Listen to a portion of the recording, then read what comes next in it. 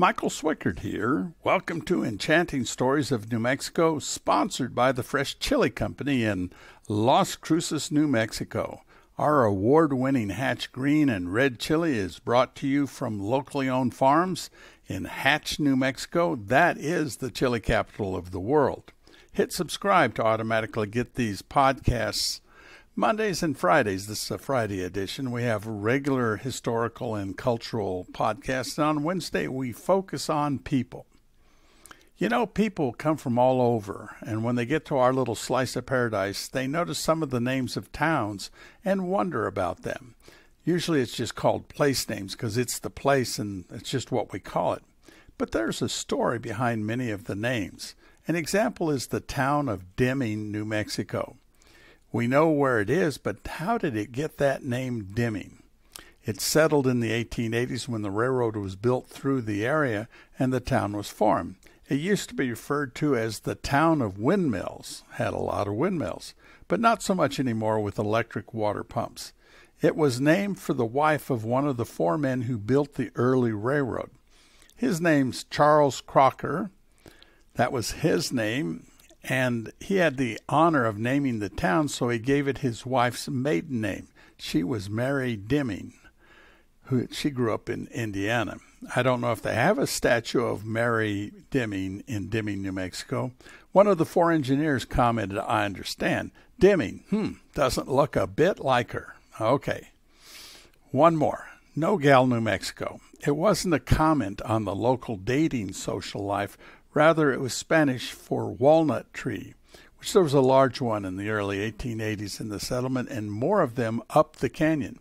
Originally, it was called Dry Gulch by the gold miners of the area, but that was changed after they had quite a flood. It is about 10 miles east of Carrizosa, New Mexico. In 1879, gold was discovered in the area, mostly around Baxter Mountain. It was discovered by John Baxter. That's where Baxter Mountain got its name, near White Oaks, the old and the new White Oaks. It drew hundreds upon hundreds of gold miners looking for a find of their lifetime. Some did, some didn't. John Baxter discovered that, and over 30 years, more than $3 million worth of lode gold. Now, lode gold, L-O-D-E gold, and silver was shipped, which that'd be about $110 million today. That's a lot of money compared to just doing agriculture. Speaking of building, they built an electric plant and a lot of mining equipment. Now, here's the thing, that it was lode gold that got them there. It ran out after 30 years. The town also of White Oaks withered when the railroad went through Carrizosa, but not White Oaks. When the lode gold was exhausted, and you can describe lode gold, L-O-D-E gold, as holding a nugget in your hand. There was still some placer gold in the gravel and dirt.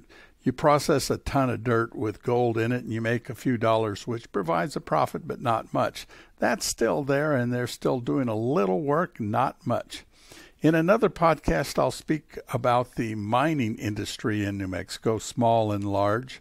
Mining gold, silver, copper, lead, coal, uranium, zinc, manganese, iron, molybdenum, tungsten, calcium, tin, arsenic, and many other substances.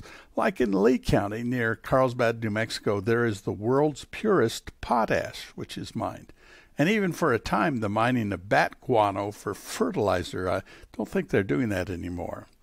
This is Enchanting Stories of New Mexico, sponsored by the Fresh Chili Company in Las Cruces, New Mexico. Hit subscribe to automatically get these. We have some more, though. Did you know that the weather scientists have dubbed this an El Nino year? Our little part of paradise should have a warmer and wetter year.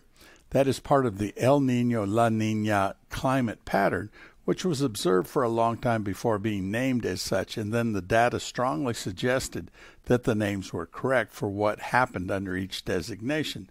The observed pattern is that a warm ocean current will flow along the equator off the coast of Ecuador around Christmas time. Christmas, okay. El Nino is a direct reference to the birth of the Christ child, celebrated December 25th. That's where they get El Nino, coinciding with these climate patterns. The forecast of more rain causes ranchers to look hopefully at the sky. Farmers not so much, since most of their water comes from the Rio Grande. You can tell people from New Mexico somewhere else, because when somebody mentions in some meeting somewhere that it's raining outside, we always flock to the door or window to watch the rain. I love watching rain. I hope you do too. Good news on the lake waterfront. Elephant Butte Dam and Lake is at 28.2% full, up 0.1% from last week. So it's still filling. A year ago, it was only 10% full.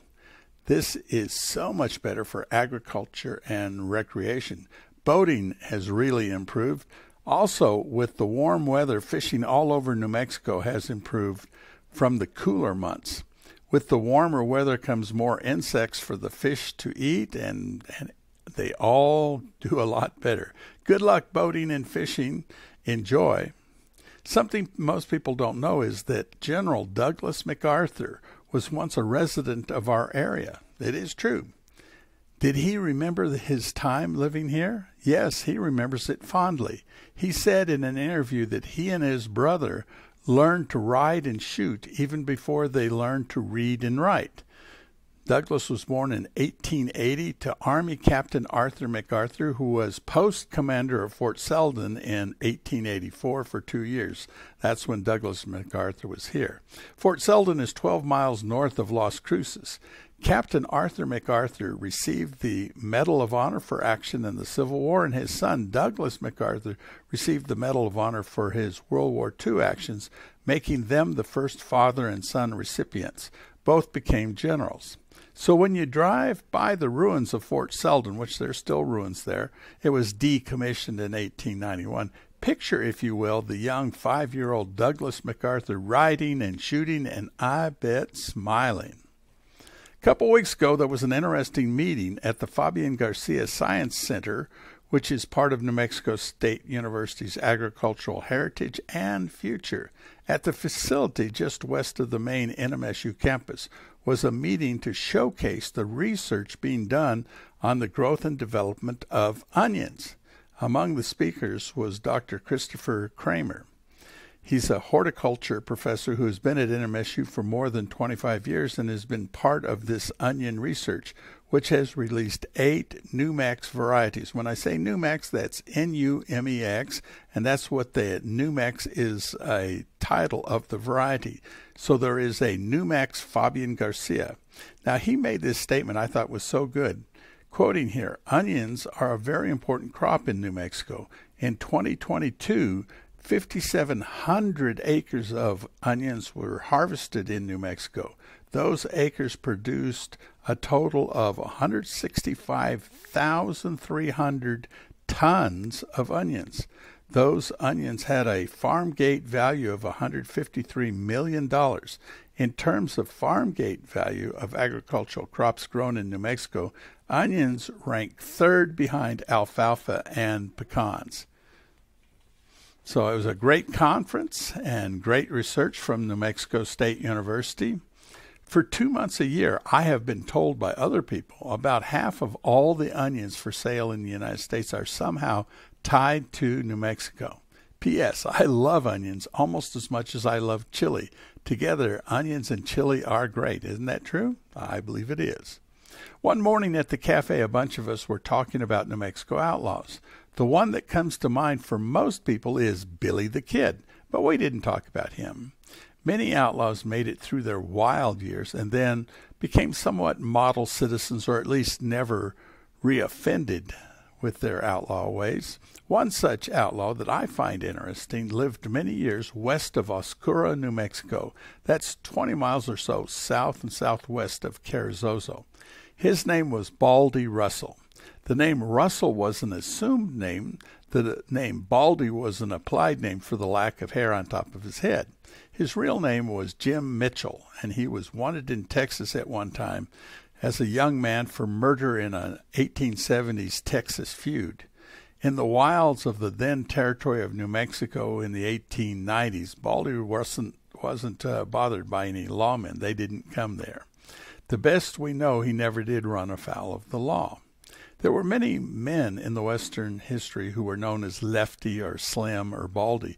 These men had a history somewhere else, but it was considered an insult to ask questions of strangers. Hey, where are you from and who are you?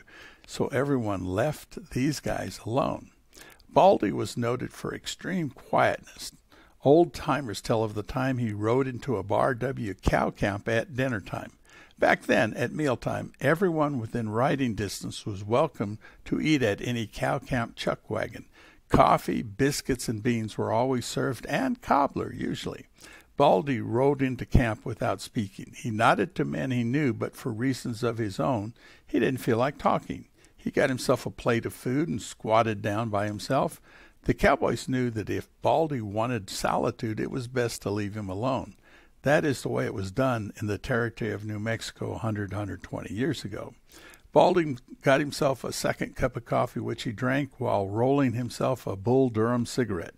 He handed the cup and plate back to the cook, and with a nod to the men sitting around there, which meant that anyone near his ranch at supper time was welcome to share dinner with him, he then ambled over to get his horse. On the way out of camp, he saw a horse he had once owned. He walked over to that horse, patted it, and to the horse spoke the only words he spoke. He said, "Hi, fella." Now that's the real silent cowboy type. Another story about Baldy involves him and Jim Gilliland, a man who, while not officially an outlaw, was thought by some as having some of the same attributes as outlaws. At first, neighbors Jim Gilliland and Baldy Russell got along fine, but then one thing led to another, and they became suspicious of each other for stealing cattle. Each had mysteriously lost some cattle. This all built up to the point where one day Jim rode up on Baldy unexpectedly, and they both immediately drew their six-shooters and kept each other covered. Neither had made up his mind that shooting was called for, but both had pulled their pistols. They stared at each other for a little while. Finally, Baldy said, "Well, one of us either ought to smile or we ought to pull the trigger." He meant that somebody either had to shoot or admit he was just fooling when he drew his pistol. Later, Gilliland said, "I smiled because I knew Baldy didn't know how to smile." Baldy wasn't Billy the Kid, but I find him much more interesting. One thing that happens when people live in Las Cruces or live close or happen to be coming here to visit people, they can come by the Fresh Chili Company gift shop. It's located at 1160 El Paseo Road, Suite D7A in Las Cruces, New Mexico. It's open Monday through Saturday, 10 a.m. to 6 p.m. No need for shipping when you come, and the neat thing is you can look at all the bottles and think about it and hold different ones next to other ones. Now, if you're living far enough away that you want to ship, if you buy 12 jars, we offer free shipping if you live in the lower 48 states. That excludes Alaska and Hawaii. Stock up and make sure you always have plenty of that, which when you open a jar makes everyone smile. That's Hatch Valley red and green chili. And a case of that delicious chili would make a great present for somebody who lived here, moved away, and still has a taste for Hatch Valley green and red chili. Also, if you buy 3 jars, we'll donate 1 jar of our award-winning Mama's Salsa to a local food bank in New Mexico called Casa de Peregrinos. They provide school lunches and much, much more to people in need in our community. This is Michael Swickard with the Fresh Chili Company podcast, brought to you by the Fresh Chili Company. Thank you for your time today. We'll always have lots of news and stories about New Mexico for you on these podcasts. If you have something you would like me to talk about in a future podcast or somebody to talk about, you can write to michael@freshchilico.com. That's michael@freshchilico.com. Have a great rest of your day. Oh, yes, and eat plenty of that good Hatch Valley chili. Like I always say, some chili is good, more is better. Bye for now.